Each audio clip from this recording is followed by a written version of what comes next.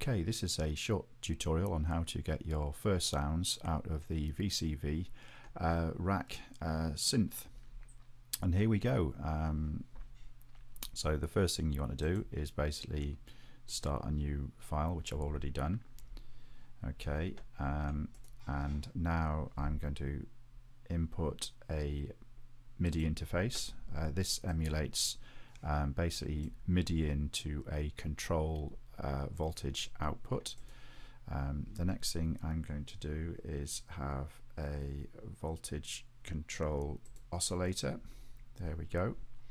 The next thing I'm going to do is have a attack, decay, sustain and release. There we go.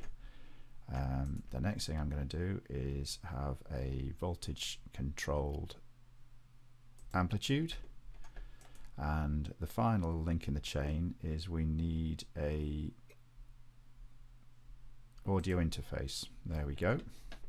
Okay, and that's all we need basically to get our first synths out. And the way we go about that is, oh, just a minute, MIDI device.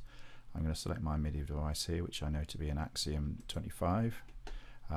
We take a cable out here from the voltage out, and we put it into there. The next thing we're going to do is select a wave type out of our voltage controlled oscillator here, and we are going to put it into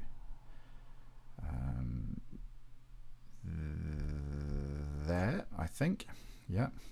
The next thing we need to do is take our gate out from here and pop it into there.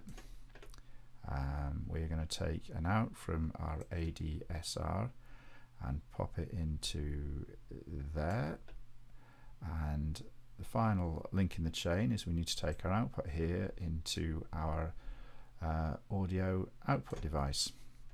You need to select your audio output device. There'll be a lot of selections on here probably. I know which is mine, so sometimes it won't make a sound, so just fiddle with those a bit, and hopefully, there we go, when I press a button, it's working. And you can start to fiddle with these buttons and switches as you like.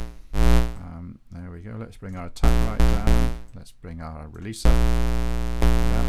So you can see how, let's change a wave type, triangle, there we go, sine wave,